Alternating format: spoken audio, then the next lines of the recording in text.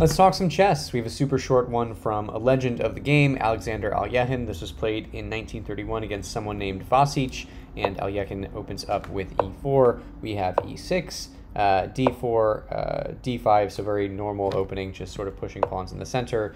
Knight to c3, so adding some protection to this e4 pawn. We have bishop to b4, pinning the knight now to the king and getting the bishop very nicely advanced.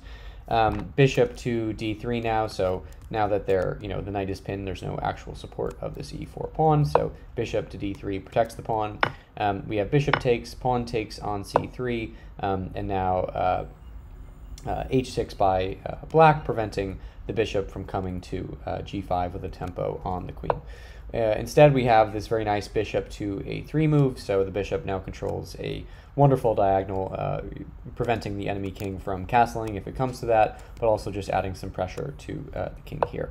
We have knight to d7 by black, and now a very nice queen to e3 move, lining up the queen with the enemy king and just getting the queen off the back rank. And here we have finally d takes on e4 by black, and we have bishop takes back on e4. So Alekhine now has these two bishops operational. The queen is lined up with the king, and pretty good start for playing with white pieces. We have knight to g to f6. Bishop retreats to d4, so the knight came with an attack on the bishop, but you don't want to give up this very strong light squared bishop, so Alekhine just retreats it to d3, and now we have b6 by black, preparing to fianchetto his own light squared bishop and control this diagonal. But after this b6 move, so this is a better position for white. The two bishops are much stronger than the two knights that are developed. White has the bishop pair and sort of a better presence with the pawns in the center. But this position is okay for black. But after this b6 move, the game is actually completely over. You can resign, although there's not really even going to be time to resign. So see if you can find the winning move here for Alekhine while I give you a moment.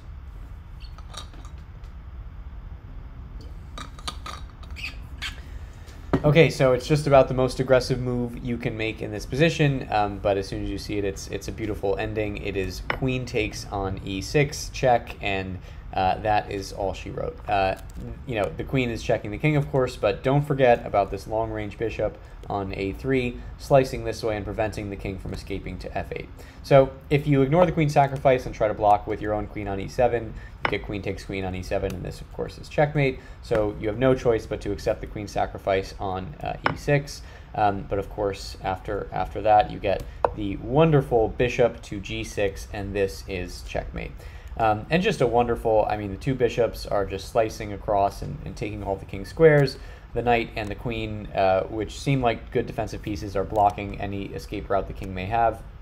And this is just a wonderful finishing position. I think when black played this b6 move, certainly wasn't expecting that, but against a player of Alekhine's status, you have to be really careful about allowing queen sacrifices that lead to early checkmates. So just a fun game, nothing too deep, just something fun to look at. But thanks for watching. Drop a like, drop subscribe, and we'll see you next time.